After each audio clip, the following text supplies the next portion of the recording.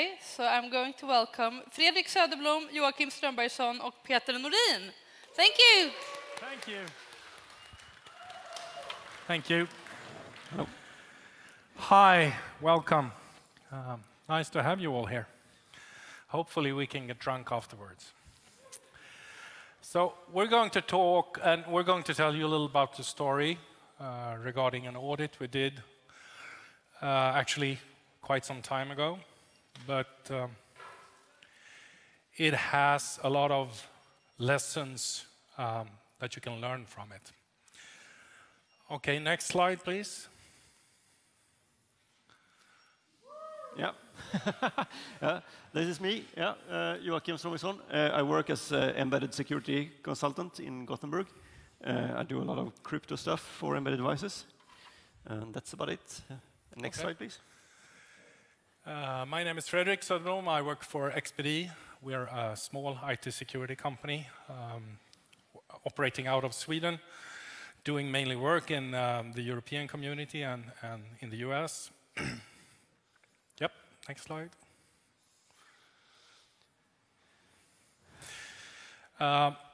We had this interesting customer. They had deployed a very large new system, which was literally thousands of sites that was actually organized in a star topology. It was a fairly new installation. It was geographically dispersed. And what they wanted was, they wanted a security review of the system. So they contacted us and we started to work on it. And the scope was basically doing an IT audit, trying to identify any weaknesses we could find within the different communication links. And the three primary communication links that we were looking at was data, which is basically where we were expecting to see all of the problems, the alarm systems, and the video link. And each site, and we were talking several hundreds of sites, had these three different communication links going out to them. Next slide, please. Data traffic obviously flows, and this customer has a very typical, not typical, but rather odd setup. So it's truly a star topology. You have traffic that's meant to flow from a central site out to the branches. And it's not supposed to be branch-to-branch communication. Everything is meant to go to the central site. It's sensitive traffic. It's from many different perspectives.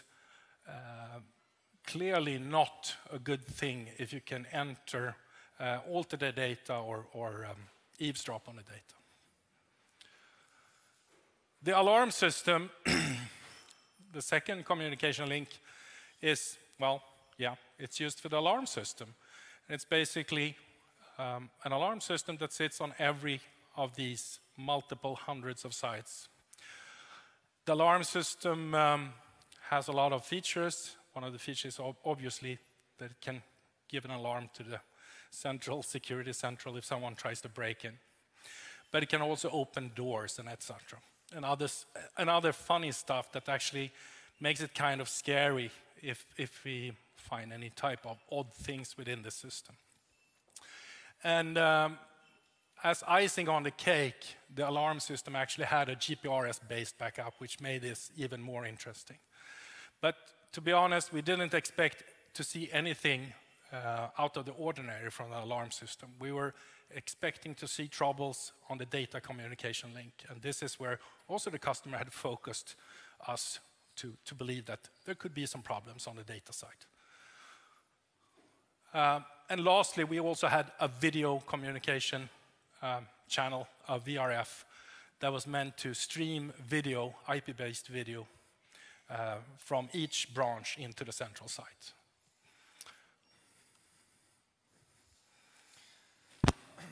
Yeah. Does it work? Yeah. Okay, so I missed the introduction. I'm Peter from XPD as well. So just to give you a lay of the land. So from a network perspective, this is just a sample sites. It's going to be hundreds or even thousands of these installations all over. And typically they buy it from a provider, dividing it into 3 different VRFs based on MPLS, which is kind of normal setup. I mean, you buy a private virtual network from a provider. Now, like Fredrik said, this is like a, what would you call it, a hub and spoke kind of thing. But lessons learned from this is that when you buy the VRFs and the MPLS networks, you really need to actually, I mean, you delegate the security of your protocols and so on to your provider. Now, I worked at a provider, and I know for a fact that, for instance, in order to accomplish SLAs and stuff like that, you actually tap the VRFs at one point to measure inside of VRFs, for instance. So what you need to do is actually protect the transport, or otherwise you have to delegate the security down to the protocols that are actually communicating. In this setup, it's a full mesh, so everyone can talk to everyone, and the security or the virtual network, private network, is MPLS, which is basically kind of the same thing like you would expect from a regular VLAN. It's just a label, a tag, whatever. It's still going to be clear text. So the conclusion from the overview is basically, once you're in, and that's it. So yeah, the next. So there you have a rough overview of how complicated this is. And based from the fact that this is just MPLS, it's going to be a flat network. All right. So like I said, the network is operated by a third party. It's not the actual customer. It's not their main site. It's actually like what you would expect, like one of the big operators in town. And this is a lesson, I think, a lot of companies that really doesn't know this technology. It's often referred as like an IP VPN, so it's secure. It's a VPN encrypted, but yeah, it's labels. Yeah, you can go to the next one. And the difference between a VLAN and the MPLS label switching is basically that you have your own routing tables. And one thing to take away from this as well, I mean, if you buy this from a big operator in Sweden like Telia, TDC, or Tele2 or whatever, it's going to be the same infrastructure that runs the internet or whatever. So potentially. So a breach there and you're done. So you have to do something else on top of this. And also the provider is going to be at every site, so you have an excellent spot for man-in-the-middle, and yet again delegating the security down to the protocol level, which is going to be the more and more interesting part of this discussion, I think. Yeah, you can. So like I previously said, more or less, they have 3 VRFs, not directly connected to each other. So basically, what you do with a VRF in that label, in that VLAN, it's not a VLAN, but I'm just trying to use that as something you're probably more familiar with. But in that segment or that network, you have your own routing table, for instance. So this is 3 separate networks that doesn't really connect to each other, but they're still transported over the same equipment. So they have one for the video, one for the critical data transport of their main application, the alarms, of course, and the video to have the surveillance of these high security areas. So, yeah. And this is kind of the essence of what I've said all along. Keep this in mind when we go further onto the protocol analysis and stuff like that. And this was also a big surprise for the customer because they weren't aware of this. Yeah, and that's true as well, because the customer just bought a big network. We want to have 1,000 sites or 500 or whatever the number is. and they have no technical perspective, so they assume, of course, that they're going to get what they want, but they don't expect the side benefits of having the fully mesh. Each site is connected to each other instead of the actual required communication pattern, which is from the sites to a central hub. In terms of the data, it's the central site for their main system. For alarms, it's to the alarm central, and for video, probably alarm central as well, right? But this is, I mean, so you can see where this is going. If you have a breach at one site, and I mean, if you have 1,000 sites, chances are some of them going to have issues, right? So everyone is directly connected to each other, right?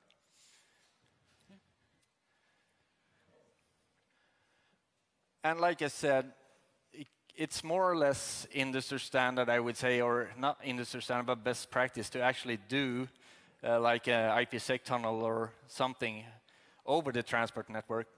In this case, it's not done, so it's just up to the actual providers. And the encryption here, I mean, the providers is not gonna, you're gonna have a lot of issues, because if the provider, when you're debating this with your provider, because as long as you start doing the tunnels and stuff like that, you're gonna not be able to do QoS, so you're not gonna see the actual traffic flowing, you're just gonna see IPsec tunnels and stuff like that, so what are you gonna prioritize here? And also, this was also a typical salesman type of problem, because the customer thought they bought an IP VPN, that's a virtual private network. Well, big surprise for them, there's no privacy in this network, it's just an MPLS cloud. There's no IPsec tunnels deployed whatsoever.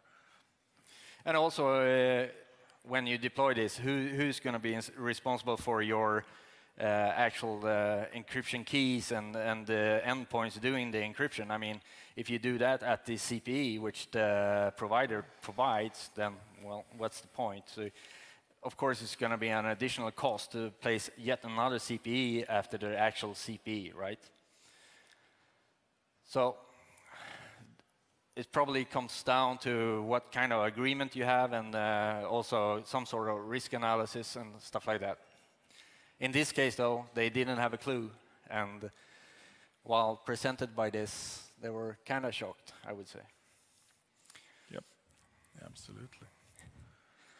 So the customer was under the impression they were actually having true encryption from the central site out to every branch, and just by examining the basic topology and the configuration, we could tell them that, well, everything is going in clear text here, and your provider can read and alter any data basically transmitted on all the 3 communication links. So we had the usual suspects when we did this, when we started this audit, and as a wise man once told me, you should never assume anything, because that will make an ass out of you and me. And basically, we found some issues with the data link. They were not as grave or serious as the things we found on the alarm system. Examining the traffic, some of it was clear text, some of it was encrypted. We found self-signed CAs, that's obviously not quite good, might be okay depending on the policies. We found CAs using keys that were way too short. We found clients trying to negotiate SSL version 3. The server insisted on TLS version 1, which was kind of good.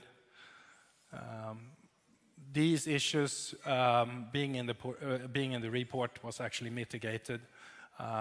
So proper CAs now and TLS version 1.2.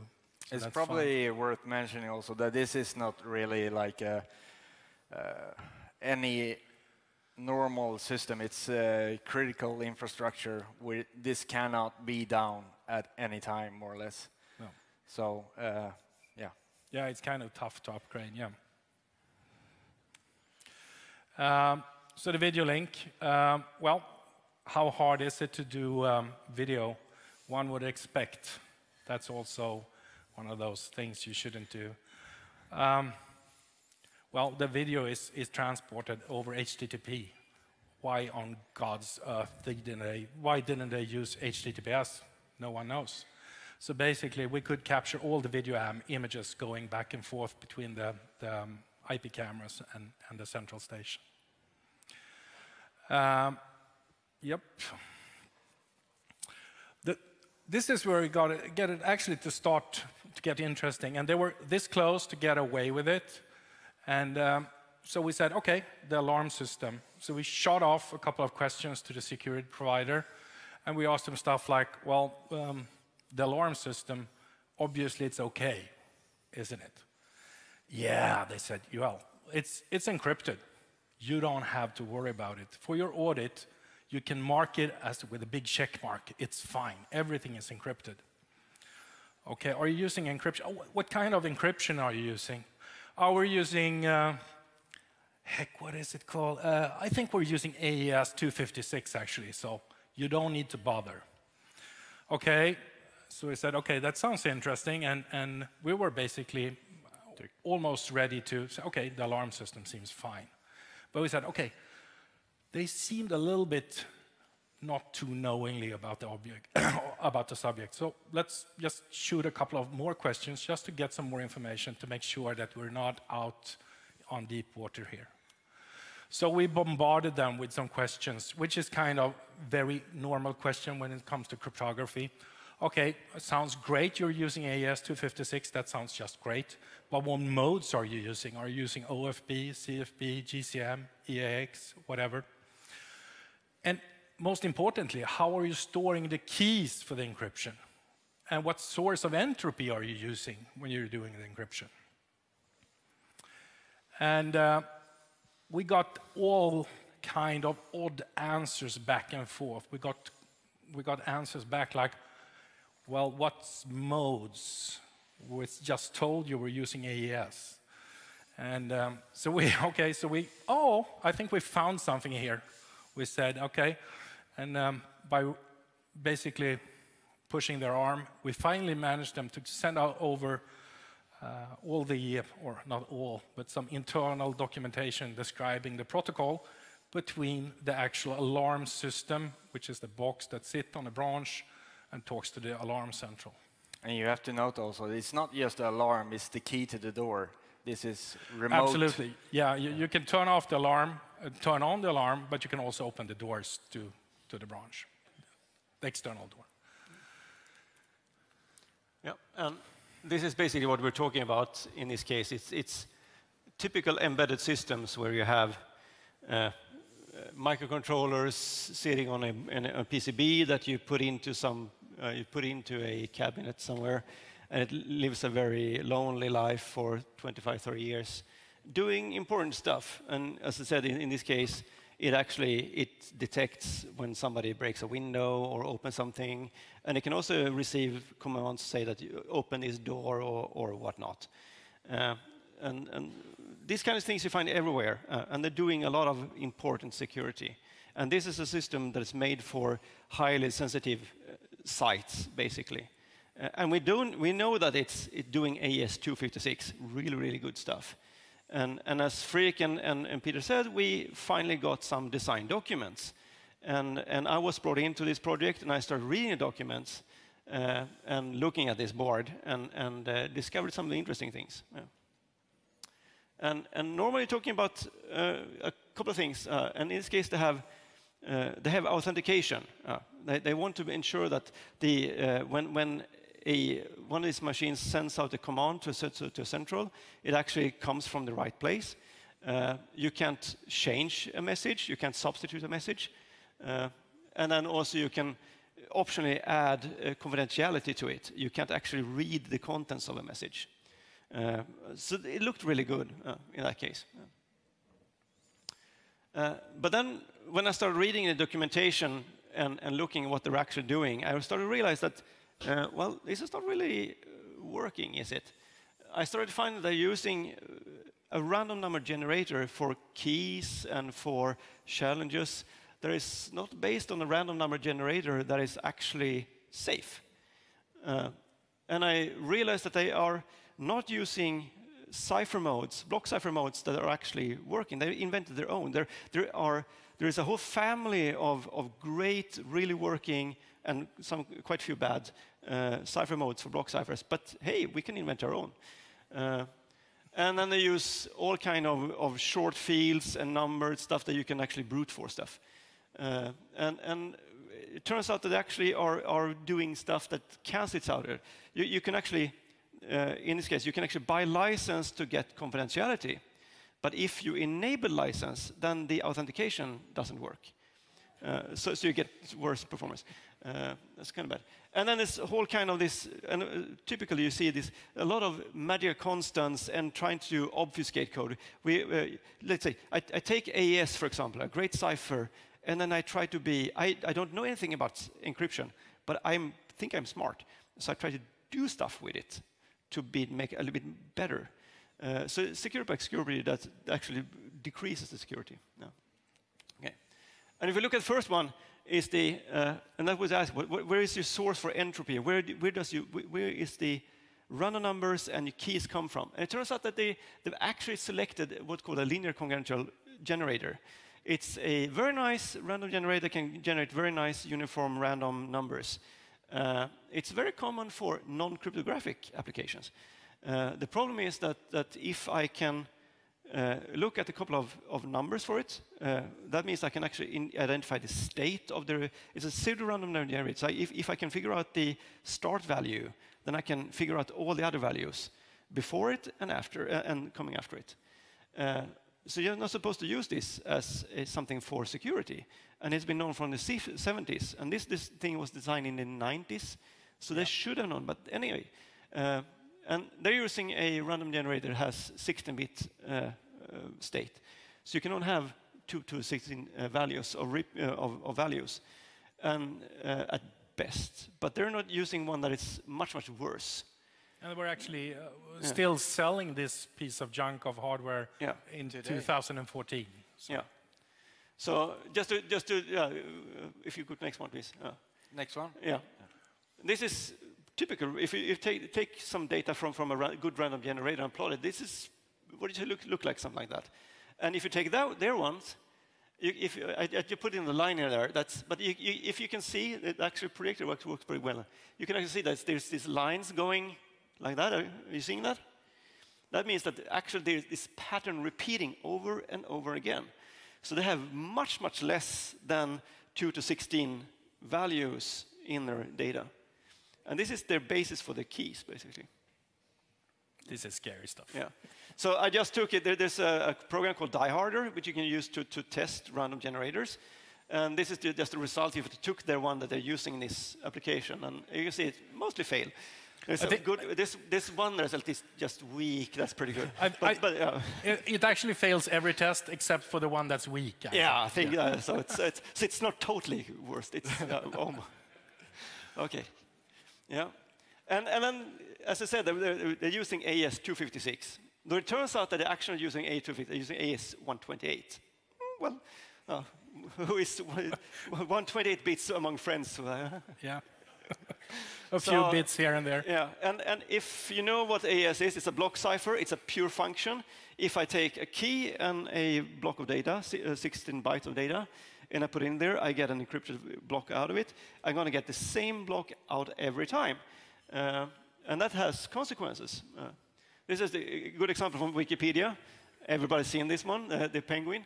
And basically, if you look at the upper left corner, you got white background there, and you get these striped patterns. And this is why we have cipher modes, feedback modes. Like, for example, CBC. You actually basically take the incoming message block, and you take the previous message blocks, and you combine them with an XOR, for example. In this case, CBC, you actually do that. And then you get a state in there. So actually, if you send in the same block many, many times, it will be encrypted not only, next slide, please, not only with itself, but the state of previous blocks. But hey, there's a lot of modes, but these guys decided, well, let's invent our own one, and not feedback, but feed forward instead. Nobody's done this before. This is really interesting work. This is unique. They should have patented it. They're probably gonna. So instead, they actually they forward the clear text to modify the ciphertext instead. So if you take the so you see this one, and this one that really scared me because the point is that it's okay if you take a sensitive message and you put it through a cipher, then you have something that is that's secure. And then you can bring it back and you can do stuff. But in this case, you actually have clear text stuff passing by the cipher like this, which is scary in itself. Joachim was so pissed when he found this. I actually called and said, this can't be real. They must be doing this on purpose. Yeah, Joachim thought we were on candid camera and said, this is so bad. It can't be true. Yeah. And the thing is that if you actually think about this, if you take the next slide, you start doing the analysis of this, it actually don't have any state. If you send in multiple blocks of the same one, they actually won't be able to actually modify anything. And the cool thing is that all this doesn't matter at all. If you go back to the previous slide, because the mix function there is actually so bad, and it depends on a magic number from that random generator we talked about. So the whole AS thingy doesn't even matter. So because they invented their own mixing function, instead of using XOR, which is very strange and hard and complicated, they invented their own, which sort of mitigated the whole AS thing. Yeah. So, yeah, next one. And then they have the message authentication, and message authentication for embedded system is really, really important. I usually say that if you are designing an embedded system, confidentiality is probably not your most important concern. Authentication is that you actually know that, for example, if you have a power meter, that the amount of power that you consumed is actually correct and it comes from the right meter. And we have a whole bunch of really good algorithms: HMAC, CBCMAC, GMAC, all bunch of Polit 1305, for example, really nice. And the thing is that the MAC tag is a number, a signature for the data. It has to be big enough so that you can actually brute force it. And typically it's 64, 96, 128, for example. Next place. So basically, this is what you usually see, that you have your message, and then you have a key, a secret key that both the sender and receiver knows, and you process something like HMAC SHA-256, and you get a MAC, a tag that you add to your message, and you send it over to the receiver. And it turns out they're using a 32-bit MAC. I can probably brute force that pretty fast. And it's based on one of those feedback forward things. And it turns out that actually can reduce to a single constant that is like 8 bits. So AS is totally irrelevant in this case. So they're using AS 256, AS not 28, not 856. The key is generated from a 24-bit master code. So the key is at most 24 bits. And that is seeded into that pre-renderer we talked about. But that was only 16 bits, so we're down to 16-bit. And then it actually stores old master codes. So you can actually force an old master code. So you actually can't do rekeying of it. This is so broken. But hey, it's sold to sensitive applications. Many. Yeah. So this is, this was basically, this is taken from the report to the customer. We're basically saying that we do not recommend relying on the security of the features in this system. Should be viewed as an unprotected system. If the system is to be used, separate communication, security mechanism should be used, should be added. So basically the customer absolutely need to have something like an IPsec tunnel going from the alarm system to the alarm central. And the really dash of it is basically, it is not ready for production use. This is basically the worst crap we've ever seen, I guess. Yeah, but expensive. And think about this sentence for a while. These guys manufacture alarm system that's spread globally all over the world. It's probably there are probably one of those controllers sitting here protecting this Yeah, you can actually walk around in stores or whatever, and you can actually see these boxes spread all over, all over.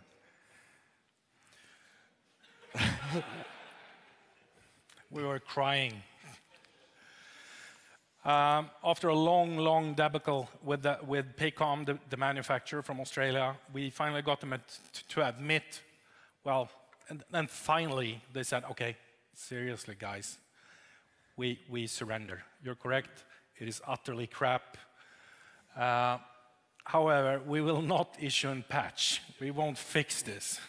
So we will tell the customers to start using our new base station, and they will have to download a new firmware that can make it possible to use the new base station, and they will have to pay for it. So, if I can add. So that's really a good way of solving the problem. I assume when we wrote the first report that these are the findings, and I was expecting some sort of discussion, and then I said, yeah, everything's true. Yeah. And so basically what they're telling the customers, yeah, instead of using Windows 7, you could upgrade to Windows 10. But we are selling you Windows 7. Yeah. But you can also grasp the magnitude of this. I mean, this was one client, and they had several hundreds, if not thousands, of sites. And imagine all the other big companies or all the other organizations. And each one of these, when you're going to flash the firmware, you need to have someone out at the site, someone from a security company, basically to provide for the security. So it's kind of a very expensive process to reflash the firmware.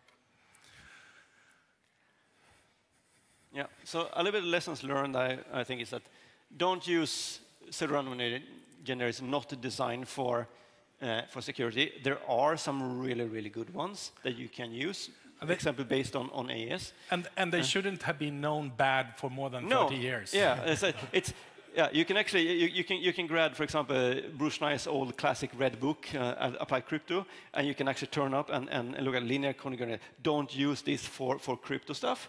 And that was published 20 years before they designed the system.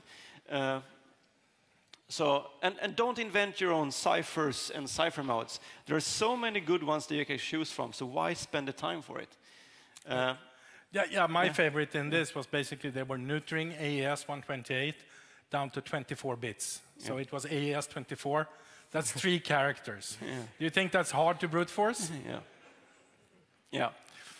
And if you think that feedback is backwards and old school, and you want to go forward, instead, don't do that. In block ciphers, it actually doesn't work. And as I said, brute forcing, short MAC fields, 32-bit is not the way to go. Sweet 32. Yeah, next. Yeah. This is actually a picture. I took it when I was skiing down in Italy. So it's my picture. This is an Italian way of thinking of a secure lock. And it reminded me so much of this alarm system, so I just had to take the picture. Okay. Questions?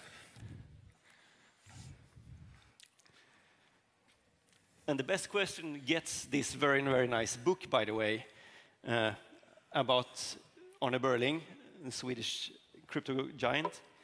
So come on, ask your questions. Have you looked at the next version of this company's products? The question was, did we look at the next version? I guess you're assuming the updated firmware. Yeah, we were actually graciously allowed to examine the protocol of the updated firmware that goes to the pacom IS solution, which is the fixed solution. We found some problems there, not any showstoppers. They had some issues. I think they fixed a couple of them. They still have a few on the backlog, but there's nothing that's basically says there's no showstoppers around. But if I can add just what they basically did in terms of crypto, that they threw out all of the homegrown invented stuff, and they just basically follow standard stuff, which makes it easier just also to sell to customers, to explain. You can actually look at this stuff, and it's easier to implement. So that's a good lesson. That don't do this. There's so many good stuff to use, and that's what they did. It was really good. Yeah, absolutely. That's a really good lesson to learn. Don't invent your own crypto or hash functions. Yeah, but also one lesson is also to be curious. I mean, if we didn't have asked all the questions, we could have accepted the answer of AS256, right, and move on. How many times do you do that? Probably quite often, because you don't have the time or the resources to actually go down and dig down in this kind of stuff. So be curious. Yeah, and that's a good point, Peter, to make, because in an audit like this, you have like hundreds and hundreds of questions that you ask your customer, and this is just one of them. And so it was this close, actually, that we missed this one. So, well, you just have to stick there and go for your gut feeling. We have a question. How difficult was it to explain to them about IPVPN? Okay, the question is, how difficult was it for us to explain to the customer that an IP VPN isn't really private? Yeah. It was a bit challenging, but it finally worked. Any other questions? Over here. But it's a good question, because I'd say 99% of the customer that we meet when we're doing audits, they're saying, we have MPLS, we have an IP VPN, we are secure.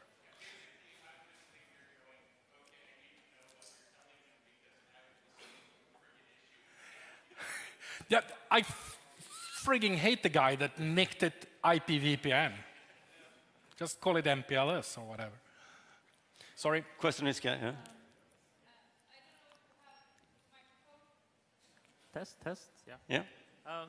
Have you ever seen or heard anyone doing this feed-forward thing? It seems like an original invention. Or To me, I've never seen before or after any doing this ingenious thing. No, it was unique. As I said, Joachim was furious when I called him after the initial discovery, and he was really mad. Yeah. Someone is actually purposely trying to do this, make this bad. Yeah. So. Oh, the question, what, did they get the patent? I'm sure they did. Have you looked at other alarm vendors, the big ones at least? Yeah, I've seen some other systems. Yeah. Yeah. Well, this is unique in this case, at least in the feed in the forward sense. It's kind of scary, because if you read on pacom's homepage, it basically says that we spread these systems all over the world. There are thousands and thousands of installations, and I guess at least now we're not the only one knowing about these stuff. And it's kind of convenient if you want to shut down the alarm system or open a door if you want to do a burglary somewhere. Yeah. So. Yeah, and like we say, it's not like a small company. It's spread all over the world, and you can find installations everywhere in Sweden if you just go around looking. Yeah. And not necessarily this board, but probably some of them. But yeah. And there is a CVE out. Yeah, there is a CVE we issued, and we actually, this was 2014, but due to responsible disclosure and stuff like that, we had to sit on it for like almost 2 years, 1.5 years, something like that. But finally, it's out, at least. Yeah. And this is the first time we're telling anyone about this, except we've done it before on NDA to legal authorities in Europe and obviously to customers and the partners. Yeah. Any other questions? No? Okay. No? Okay.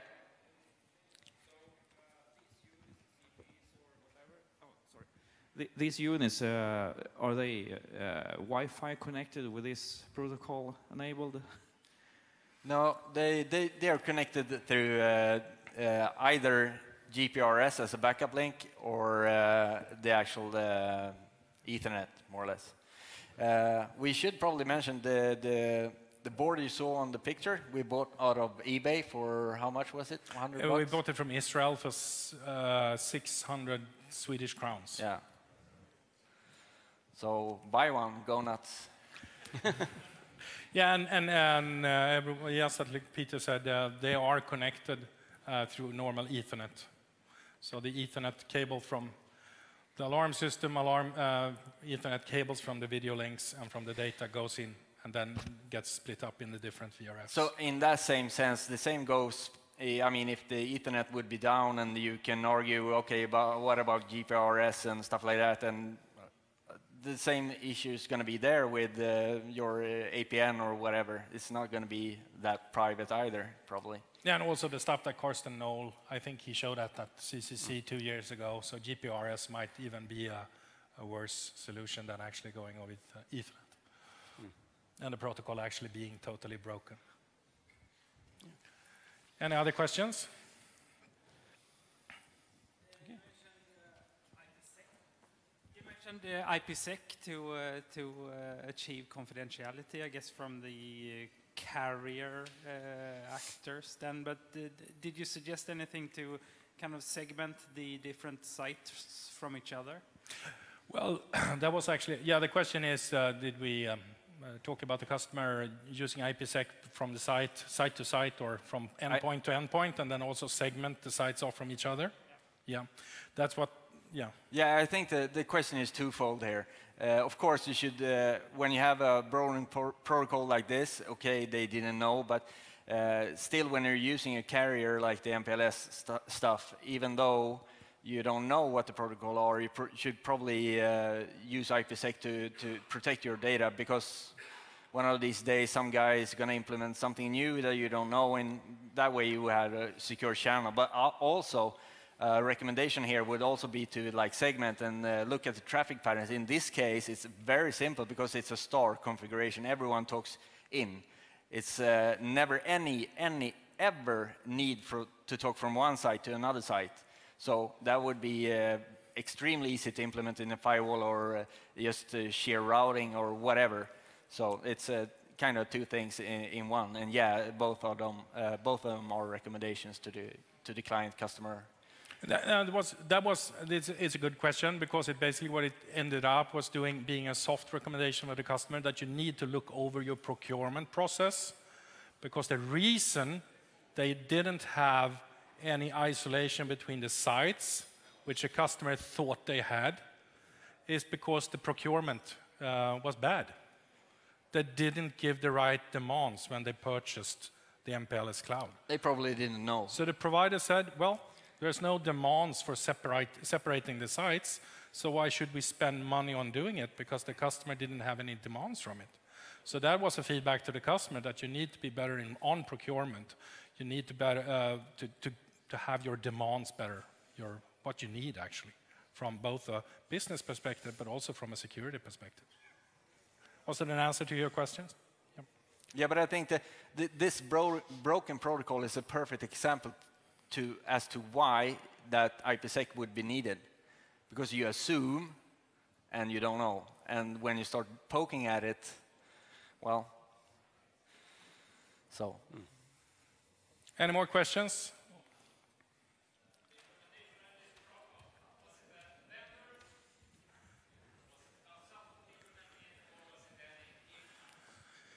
Say again, please. Sorry. So, the question is, was it a consultant helping this company out, or was it someone in-house that invented this? You mean from pacom who did the forwarding? Judging from the documentation and the communication we had with, finally, when we got hold of the engineers in Australia, it's invented in-house. We don't really know, but we don't know for sure. Probably. Yeah. Any more questions? Or should we drink beer?